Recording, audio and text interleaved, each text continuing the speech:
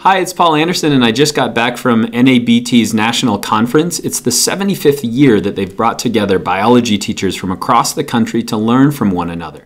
When I was trying to describe this to my students before I left, they couldn't believe that such a conference even exists, but it does, and it was amazing. The first thing I did when I got there is I gave a keynote address. The title was Lessons of a Half-Life, and I talked about the lessons that I'd learned during my half a life of teaching. I'll try to organize those thoughts into a short video, and I'll post it up here on YouTube. This is a picture I took when I was done, and everybody knew what that meant. I learned from so many great teachers when I was there. This is a panel that was set up, and they were talking about their AP biology classes. There's about 120 years of experience right here. And the thing I took away is that each of these panelists were different. Their classes would be totally different, but they would all be amazing. And you can even see that right here. We've got a self-knitted scarf that has a double helix on it. And so one of the other things I got to do was listen to experts. I listened to a PowerPoint by Eugenie Scott. She's an anthropologist and she works for NCSE. And they really have been defending the teaching of evolution and climate change in the classroom. And she really laid the history of that out and the role of NABT in that.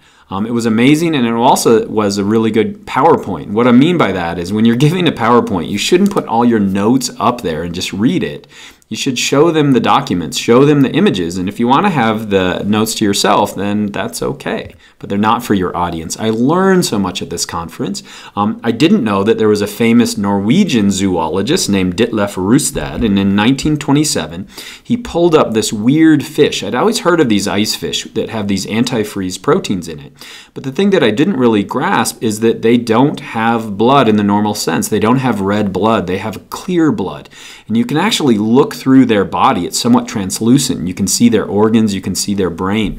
And in this little activity, what we were doing is we were adding ice crystals to these different types of blood. And we're seeing that in the red blood, we're seeing formation of the crystals, and the clear we're not. And so you learn all of these cool lessons that you could bring back into your classroom. You also see some of the cutting edge scientific technology that's out there, be it textbooks or modeling or computer software or microscopes. I took this picture and I think it's kind of cool.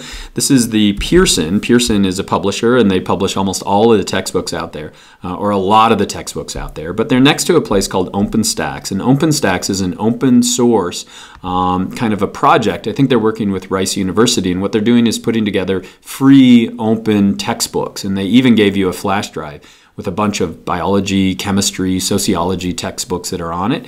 And the quality is getting better. I've looked at some of these over the last few years and they're getting better and better and better. And it's not going to be long before we're just going to get those textbooks, I think, for free. Since we were in Atlanta, Georgia, we got to visit the Georgia Aquarium, which is amazing. When it opened up, it was the largest aquarium in the world, and I'm really proud of this picture I took of a couple of fellow biology teachers when we were looking at the aquarium. Got a few videos that I thought you might enjoy. This is me sticking my hand in and playing with the anemones. They do a good job of letting you play with a lot of the organisms in this aquarium. They have these little cnidocytes, and so they would stick in your finger, but our skin is thick enough that it didn't really poison me at all. Like any good aquarium, they had some amazing jellyfish exhibits, and you could see them. I could watch that for hours as they swim around. But the most amazing thing they had at the Georgia Aquarium is they have not only one whale shark in a giant tank, and you can see it right here, that all these other fish would like swim underneath it and around it, but they had 4 whale sharks in this one tank.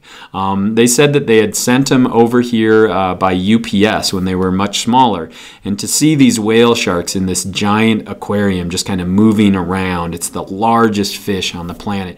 It's just amazing, and it opens up that curiosity that's innate in all teachers. And so I had an amazing time at the conference, but when you reflect on it, the one thing that I took away was the friends that I made there, the other teachers that I met, the friendships that were formed, the ideas that were shared. That's what conferences are really about. It's getting together and meeting with other people. And so I hope that was helpful.